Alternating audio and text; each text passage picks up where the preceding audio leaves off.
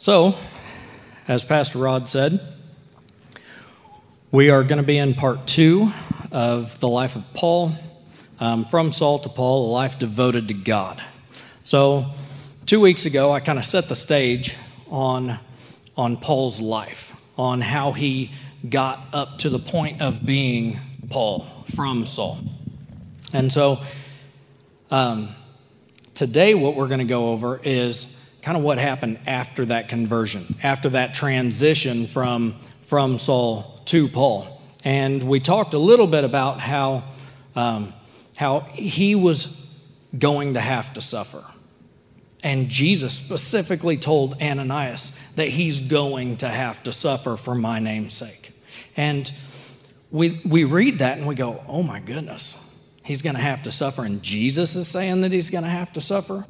If Jesus is saying that it's going to be suffering, then you know it's going to be real, legitimate suffering. And so that's some of the stuff that I wanted to talk about today a little bit. And I wanted you guys to be thinking about what sets Paul apart from us today, from our mindset, from the way that we live our lives, from the way that we perceive this relationship with God, our religion, if you will, our Christianity. What is it that makes him different? Is it his humanity? Is he any different than us and our makeup with our DNA and everything? No, of course not. He was just a person. He suffered things. He got sick. He had all kinds of different emotions and stuff like that. So essentially, he was very, very, very much just like you and me. He was a real, legitimate, live person that really, truly did have an absolute encounter with Jesus Christ. He got filled with the Holy Spirit. But I think one of the main things that we're missing here is the fact that Paul, he wasn't fixated on the things of this world. And I'm not trying to say that you are or that I am, but I can guarantee you that I'm a lot more fixated on my creature comforts than Paul was. I mean, 100%. And no matter how good somebody had it back then, we have it so much better. Here, we have it so much better. We have plumbing, for one. Thank you, Jesus. We have better beds than 100 years ago. My bed is better than the best bed any king could possibly have right now. It's not that great. I mean, it's pretty good, but it's not that great. But it's still better than anything they ever had. You know? Air conditioning.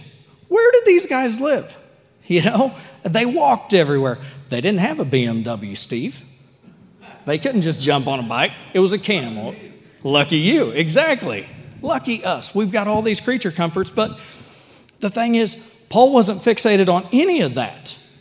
He just straight up didn't care. When Jesus said, go, he went. We'll get into some of the interesting parts of that, but another thing is that Paul understood that life is a vapor, like James said. James, the brother of Jesus. If you guys haven't seen Michael Jr.'s little skit on James, the brother of Jesus, Michael Jr. is a comedian, Christian comedian. He's hilarious. But you've got to go check it out. But he spent some time with James. Now, last week we talked a little bit about how whenever he had his conversion, he went right into teaching and stuff like that. He was actually spent about 3 years in Arabia before he came back into Jerusalem. But when he did come back, he spent time with Peter and James and John. And so in James 4:14 is the one that specifically stated that our life is but a vapor. It's here today and it's gone tomorrow. He's telling us, don't hold on to your life so much. Don't love it so much that you're not willing to step out and do the things that God has called you to do. And Paul took him seriously. I think that the time that he spent with James definitely helped him to understand those things, definitely helped him to grasp it. But I think that Paul was kind of really on that journey anyway. But some other attributes that Paul had is he was fully in love with God. You know, we talked about how the fact that whenever he was 13 years old, he goes and trains in Jerusalem under the top dog. And I personally believe that he wanted to do that because he excelled in everything. So he had this relationship with God from his parents, from them, from a very early age. And he raised up just in that desire to know God and to be known by God. It was his heart's desire. It was his passion. And so that was something that I think that we can get really sidetracked on all the busyness that goes on, whether it's work and taking care of this and taking care of that and running here and doing that. We're so busy these days. And his heart's desire was to get more of God, to know more of God. I remember whenever I very first started to really dive into the Word. Brittany and I had went through some really hard struggles and stuff. She was praying for me, and God was truly starting to soften my heart. And the more that I got in, the more I wanted. And then the more I got in, the more I wanted. And so it just kept growing and growing and growing. And people are like, well, you know, I just don't know. I'm not feeling it. I'm not there with God. You know, we don't have that kind of relationship. If you are in that situation and you have those feelings or thoughts or you experience those things, it's because you're not seeking him more. Just seek him more. And he's going to put that desire deep down inside you like a fire shut up in your bones. And then you're going to be like me, dancing all around and in worship and can't hold still. Speaking about worship, I do want to just take a little quick side note. I remember whenever I was younger and I first got out of the Marine Corps, or even before that, whenever I was a kid and I was in church growing up as a teenager and stuff, I always felt like everybody was watching me. Now I look back and go, that's a pretty conceited thought. Why would everybody be watching you? They're not, you know? And so I had such a hard time even putting my hands up, even if I wanted to worship, if I wanted to get excited and really get into just worshiping and praising God. I had such a hard time because I had fear of man and what other people thought. But I just want to tell you guys, this church, even the first day, like I said, at the Bibles and Brunch, we're in there worshiping up on the screen, and I look back and everybody's just worshiping, you know? That just, oh man, it just pleases my heart so much. Because just like that song was talking about, that he goes before us. And all we have to do is stand still. All we have to do is praise. All we have to do is worship. You realize that back in the Old Testament, whenever the armies of Israel were going into battle, they put their worshipers ahead. They put their worshipers ahead. That makes no sense at all. That's like putting the Marine Corps band in front of the Marines. You know what I mean? Bad move. Hey, every Marine's a rifleman, but I don't see it. But God had a purpose for that. You know, God would tell them exactly what to do, when to do it, how to do it, through the prophets, through the people that wanted to spend time with him consistently, to hear his words, that wanted to, that were willing to. You know, God would ask them questions. He'd give a prophet a vision and say, what do you see? And Elijah's like, I see this. And he's like, good, you're right. And then he'd finish telling him whatever he wanted to tell him. Isn't that nuts? That's crazy. I love it. But we have that same ability, guys. We actually have more of that ability because we have the Holy Spirit, God's Spirit dwelling inside of us to be able to hear him, to be able to follow him, to be able to listen and do what he tells us to do when he tells us to do it, if we're willing to listen. And you know, one of my devotions, I don't know if any of you really get into devotions and stuff like that, but I've got a really cool one by Oswald Chambers, and I have to pray and ask the Holy Spirit to reveal to me sometimes what he's saying because it's so deep and I'm just not that deep. But my devotion for today was talking about, what do you do in the silence? What do you do whenever Jesus is quiet. And Oswald puts this spin on it and says, you are the one that's being blessed at this point because God trusts you, because he's getting ready to take you to another level, because he's getting ready to reveal to you. He's basically laying it out, saying anybody can ask for something, and if they know that they're going to get it, they're going to get it. But it's whenever he puts your faith to the test, whenever he's quiet, and you still just rest in his peace, and you just love on him, and you let him love on you. That's whenever he's doing this work inside of you that's going to build your trust for the bigger things that are to come. And I'm telling you, we all have bigger things to come. All of us, every single person sitting in here or watching online, everybody has something bigger to come if you're willing to get it. So, with Paul, I think one of the great things is Paul knew he didn't deserve anything. One of his struggles, I would assume, is the fact that he knew where he came from. He knew the things that he had done, especially after he encounters Jesus, and Jesus asked him, Saul, why are you persecuting me? You know, he knew all this stuff. And then he comes into this one-on-one relationship with him, and now he knows he doesn't deserve the gifts and the awesome things that he's got, but he knows that God has given him such a gift, such a calling on his life that he could not deny it. Every one of us has a calling on our lives that we can't deny.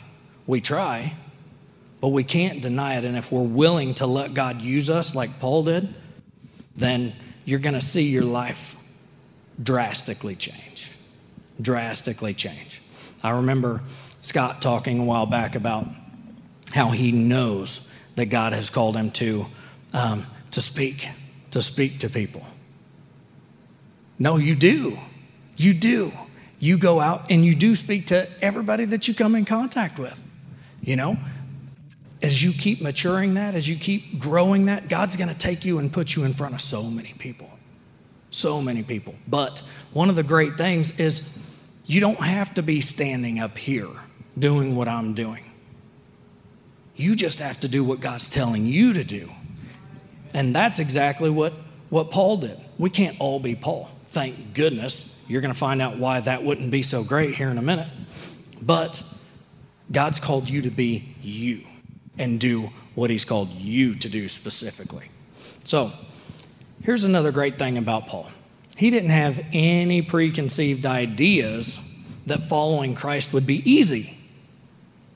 But how many of us have come into a church or come into any kind of situation where we're like, how can God let this happen to me? Why would God let this happen to me? He didn't have any preconceived ideas that was what he was coming into, that he would give his life to Jesus, and then all of a sudden, it's peaches and cream. It's nice and rosy. There's nothing bad. Everything's good. God makes everything perfect for me right here, right now. No, that's not the case. We are striving for the upward call in Christ Jesus. We're striving for what he has for us on the other side. But Paul even calls it a race. I've ran the good race of faith. I've fought the good fight of faith. I've won the prize. But he didn't get there easily.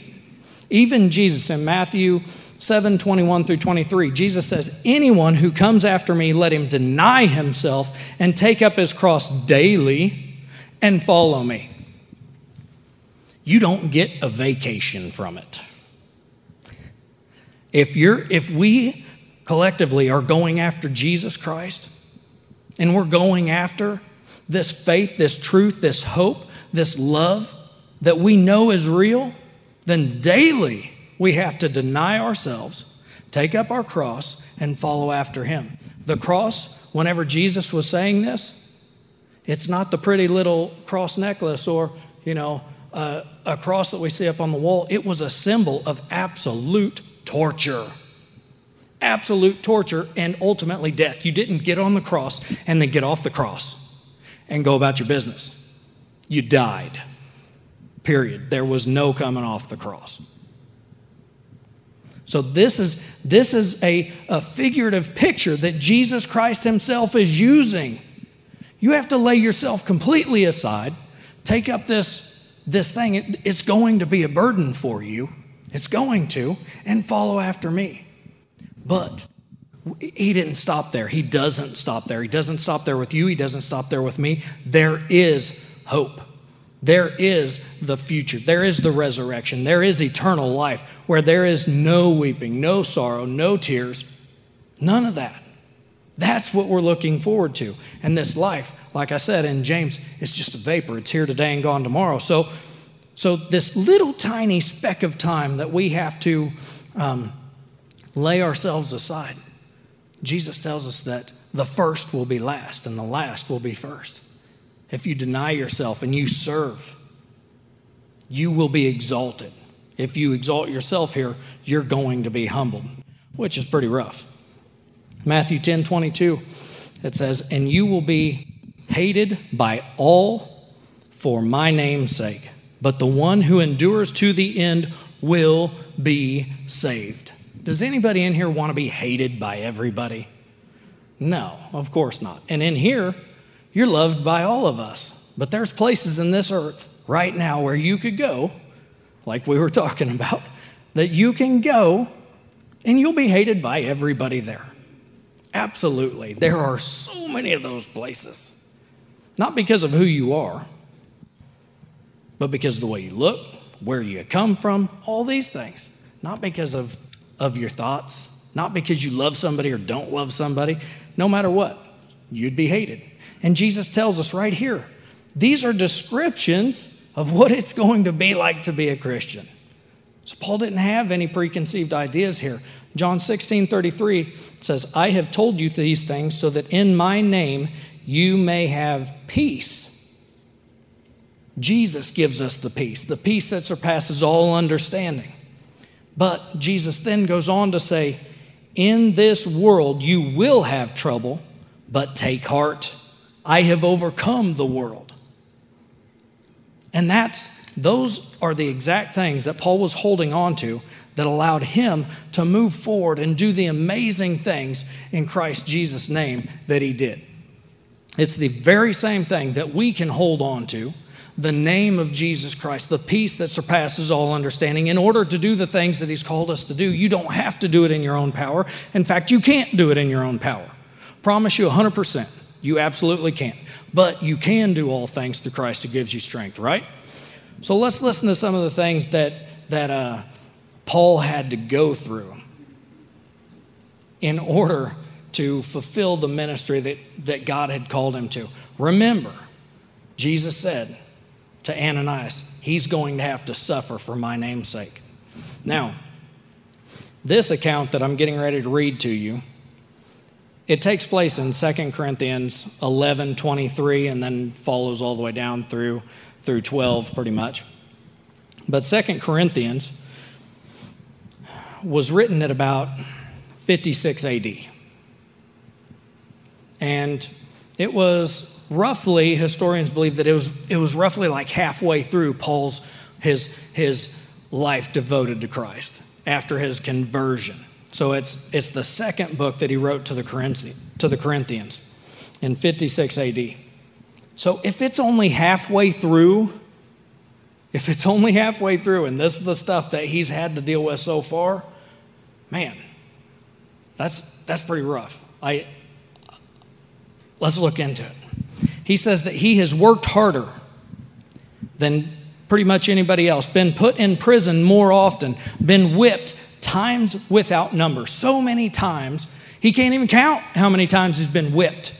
Everywhere he went, he got whipped, it seems like. Everybody's wanting to whip Paul. He gets whipped so many times.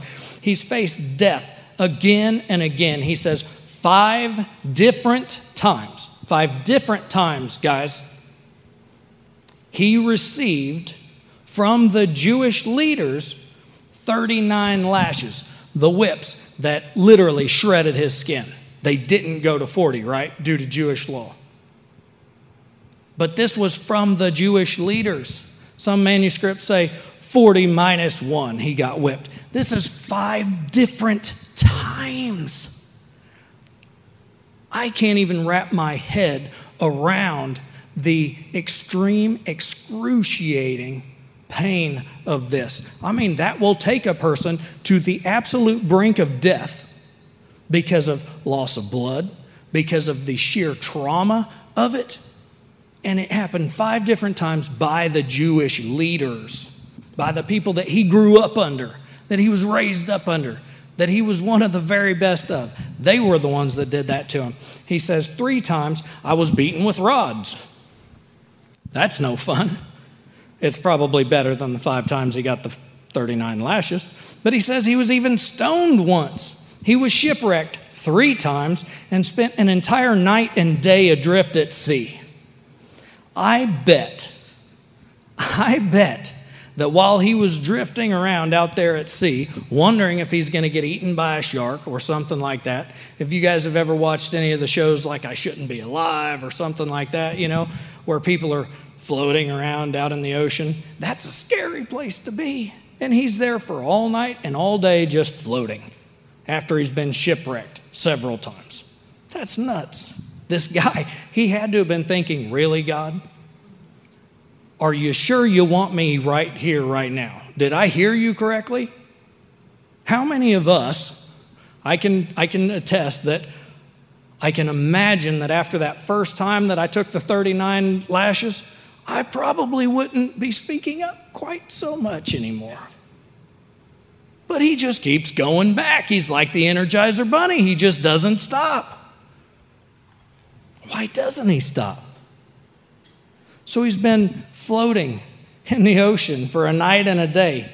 He's traveled on many long journeys, he says, and then he says that he's faced danger in the cities, danger in the deserts, danger in the seas, dangers from rivers and from robbers, and from my own people, the Jews, as well as from the Gentiles and from men who claim to be believers but are not. They claim to be believers but are not. He faced danger from them. He literally writes it down in here. He worked hard and long, enduring many sleepless nights. He's been hungry and thirsty and often went without food. He shivered in the cold without enough clothes to keep him warm. This guy, this is only halfway through his ministry. And he just keeps going. What keeps pushing him on? It's the experience, like what we talked about 2 weeks ago. It's the experience that he had. He couldn't shake it. You couldn't beat it out of him. You couldn't whip it out of him. You couldn't stone it out of him. Nothing could take it away from him. He had to move on. He understood what his purpose was, what his calling was. Nothing was going to stop this dude until he was dead. And it looked like that almost happened several times. He says, and he's talking here, he's talking about all the different things that he's gone through, the different things that he's achieved, the different things that he has done for the name of Jesus Christ. But he says, but if I must boast, I'd rather boast about the things that show how weak I am. How weak I am? Who in here wants to go around telling people about how weak they are? About the bad things that they've done, the things that they can't overcome in their lives, the things that they constantly are like, why in the world am I still doing this? He says, I'm going to boast in my weaknesses because in my weaknesses, God is made strong. God's strength is shown through that. He says, so to keep me from becoming proud, I was given a thorn in my flesh. Get this. A messenger from Satan to torment me and keep me from becoming proud. 3 different times I begged the Lord, he says. This servant of Paul begged the Lord 3 different times to take this thorn in his flesh, whatever it was that was a messenger from Satan, he says. He begged God to take it away from him. But each time that he was begging, this is what Jesus said. My grace is all you need. My power works best in weakness. You know what I relate that to? I relate that to the fact that if it's something that you can do on your own, it's not that big of a deal. Everybody knows, well, Nathan can do that. Why would we think that that's something amazing? It's not amazing. He does it all the time. What's the big deal? No, what the big deal is whenever God does something through you that you could never do, that you could never accomplish on your own. That's where Jesus says, my grace is all you need. In your weakness, I'm going to make you strong. In your weakness, I'm going to show how strong I am because of the things that I'm doing through you. All of us have that ability. All of us have that capability. All of us have that right there. Right there. All we have to do is take it. That's why I take pleasure in my weakness, Paul says, and in the insults, the hardships, the persecution, and the troubles that I suffer for Christ. For when I am weak, then I am strong, he says. He knew that. He understood that. He accepted it. He accepted, I'm not perfect. I'm not. But I am made perfect through Christ Jesus, through the blood of Jesus Christ, through his sacrifice. Now I'm perfect. It's something that if we grab a hold of that, guys, it will absolutely change our lives. Something else that he had to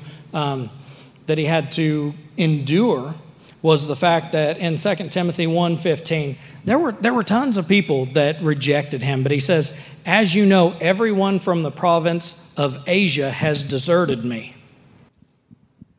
He says that in 2 Timothy. This was about 65 AD, and it was one of the last for sure known letters that he wrote in 2 Timothy. He says that all the people from Asia have deserted me. Have you ever felt like you've been left alone? Like even though you helped somebody, you went and helped them move, and now whenever you're moving, they're not here to help you move. It's like, you know what, I've helped everybody move. Nobody come to help me move. It's one of those deals where no matter what you've done for all these people, they don't appreciate it. They don't want to repay it. They don't want to pay it forward for you, you know? And that's one of the things that he dealt with here. Paul loved so deeply, loved people so much, poured his life into so many people. I just read all the things that he had gone through. Imagine you go through all that stuff for somebody, and they're like, no, they just turn their back on you. He did it because he knew the love of Jesus Christ. He knew that Jesus Christ had already done all that for him and more. All that and more. Paul couldn't take anybody's sins away, but Jesus took his sins away. Paul couldn't guarantee somebody to spend forever with him in eternity, but Jesus could, and Jesus did. Did that for him, somebody that absolutely didn't deserve it, and did it for you and me, and we certainly don't deserve it. But that's what kept him pushing on. You know, the Philippians, Philippi, one of the coolest things, I think, is that Philippi is a colony made up of retired Roman soldiers. Retired Roman soldiers. Roman soldiers at the time were the absolute elite, most ruthless fighting force in the world. I mean, they literally created tactics that we still use today.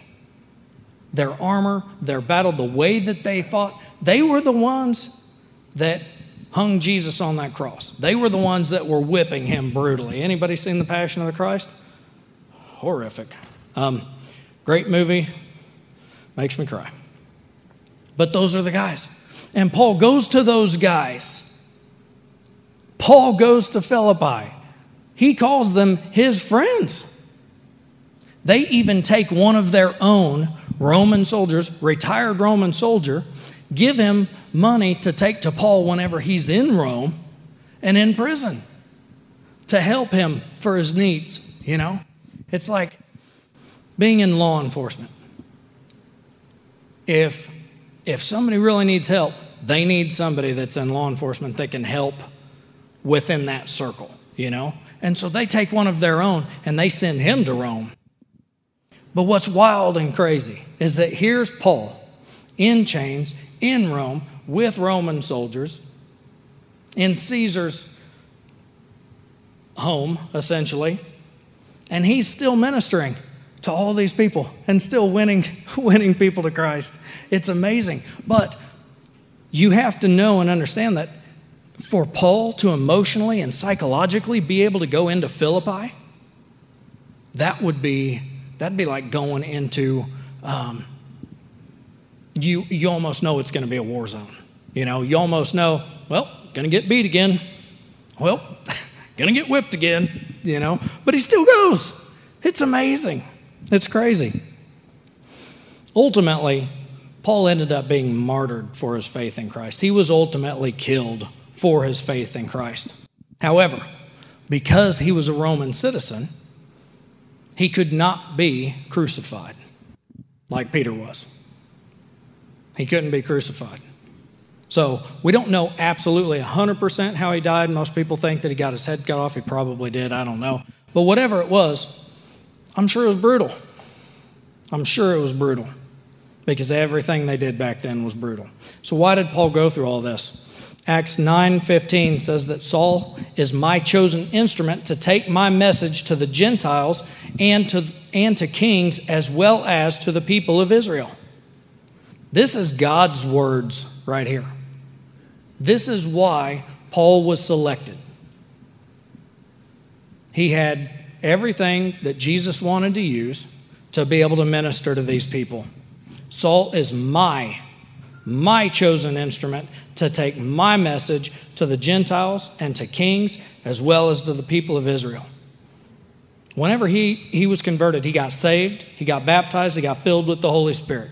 We talked about that last week. Those things gave him the opportunity, the power, the tools that he needed to bring forth this word, as well as his history, his upbringing, the things that he had went through.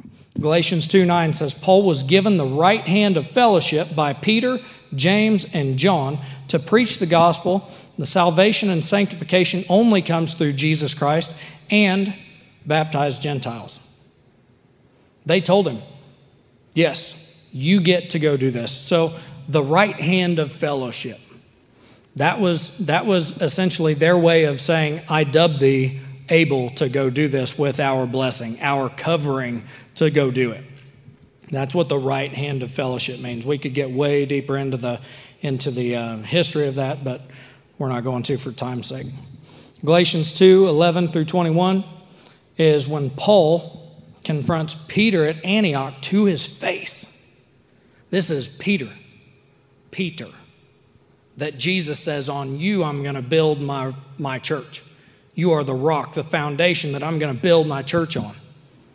Well, Peter started falling back into the whole ritual side of everything. After everything he had went through with Jesus, after everything Jesus had taught him, after everything he knew about salvation comes through Christ, he starts going back into Israel, right? Going back into not Israel, into Egypt, into slavery, into bondage of things that he must do. So much so that it was even making some of Paul's followers start to think that they had to do these things, and it was really frustrating Paul. So he went and confronted Peter to his face. I think that Peter was probably a pretty fiery individual, but fortunately through God's grace, he had probably overcome a lot of that. But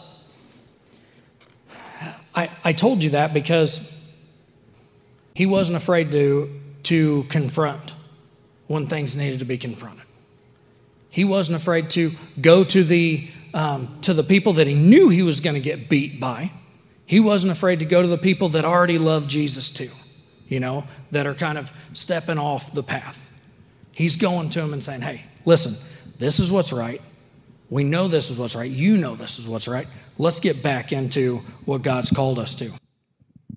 The guy, he was truly walking in the Holy Spirit power, in the power of the Holy Spirit, and allowing God to use him through that. And we know that God specifically called him to do those things because God himself tells us that that's what he called him to do. Paul's main message was Jesus' death, resurrection, and the lordship of Jesus Christ. That was his overarching message. Okay, he wanted people to have a relationship with God, and he loved them so much that he was willing to endure all these hardships, all these hard things, so that people that didn't know Jesus could come to know Jesus, no matter what that cost was. And it was very, very painful. Ephesians 5:8 says, "For you were once darkness. You were once in darkness, but now you are light in the Lord. Live as children of light."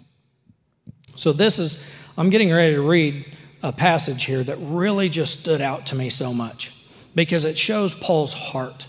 It shows his compassion and his love for people, and his willingness to bring truth to them. So it says, "For you were once in darkness, but now you are light in the Lord. Live as children of light. For the fruit of the light consists in all goodness, righteousness, and truth. And find out what pleases the Lord. Have nothing to do with the fruitless deeds of darkness, but rather expose them. Get them out in the light. It is shameful to even mention what the disobedient do in secret, but everything exposed by the light becomes visible, and everything that is illuminated becomes a light."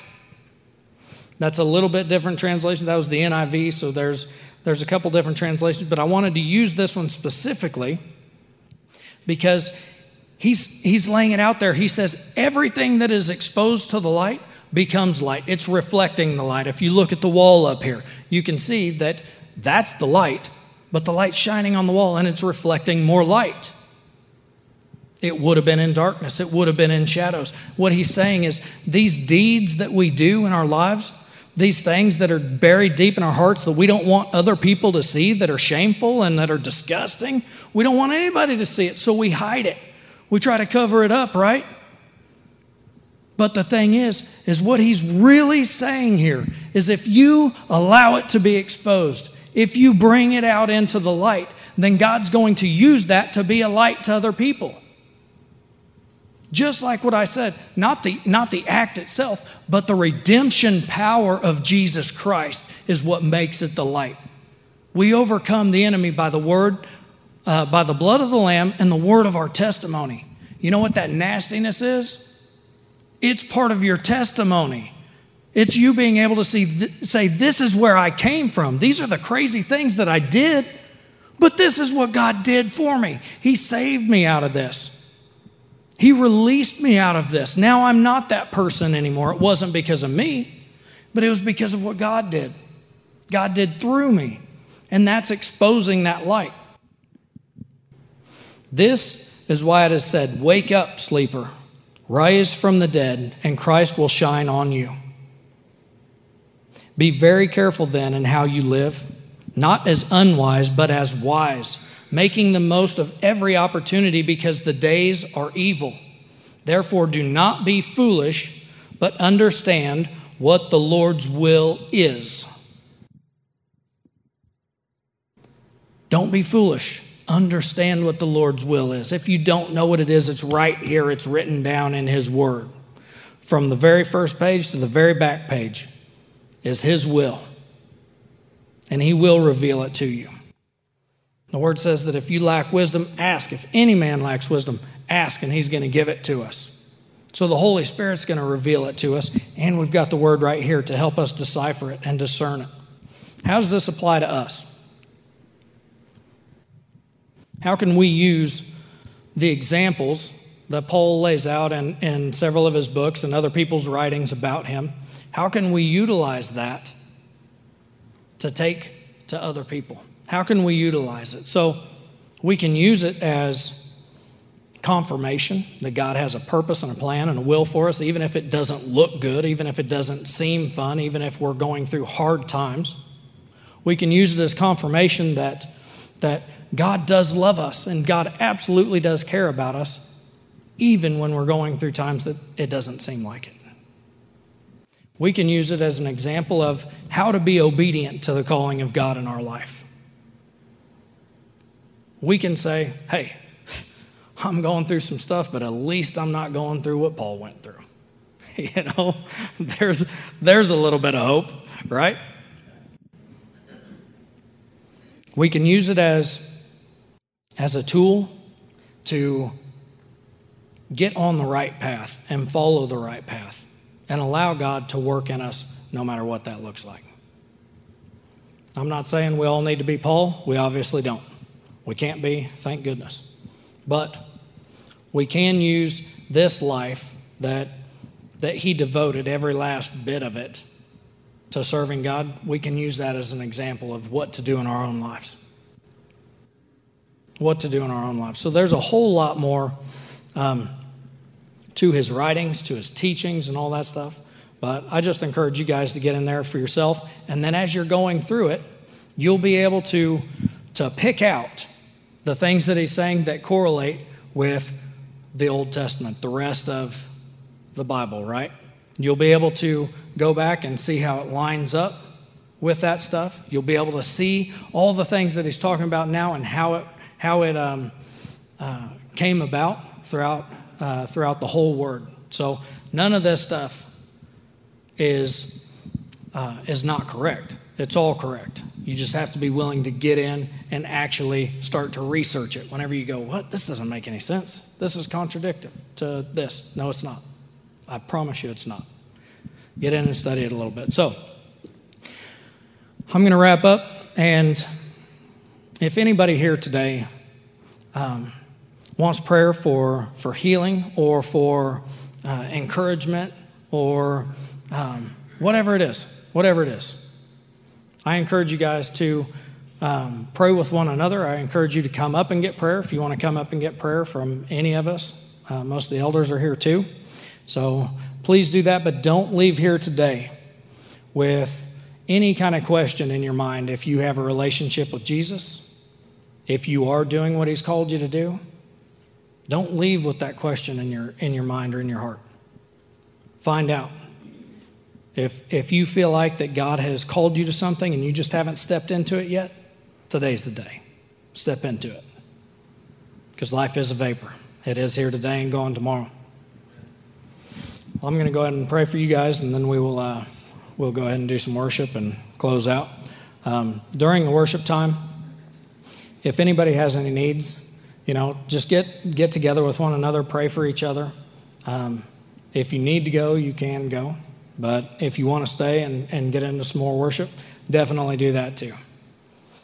Heavenly Father, thank you, Lord, for the word that you have allowed us to receive today. God, I pray that we will all take the word into our hearts and into our minds, and that we will use it, apply it to our lives. And God, I pray for everyone here, Lord, that you will open up all of our minds to a deeper revelation of the true purposes and plans that you have for our lives, God.